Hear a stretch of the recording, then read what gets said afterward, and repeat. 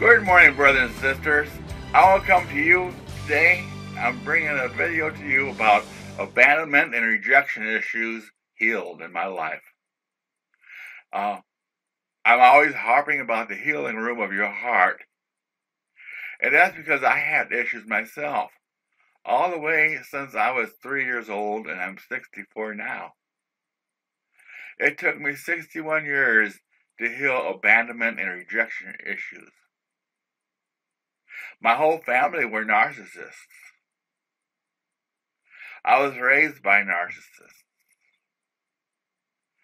I escaped that route because the Lord told me to leave and go into the military. And I never went back except for a few days, and that's all.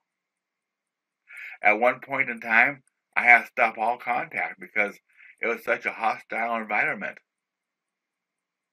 When I got married and I brought my wife to my family, all kinds of fireworks went off. Well, you know what? My wife was a narcissist too. But in the end, God saved her soul. Now, I did not know where a narcissist is until I heard about Trump, and they're saying that Trump is a narcissist. You know what I'm saying? So what I did is I looked up, where a narcissist is, because I just heard, narcissism was about some guy was looking at a lake, some Greek guy a long time ago, and fall in love with his own reflection.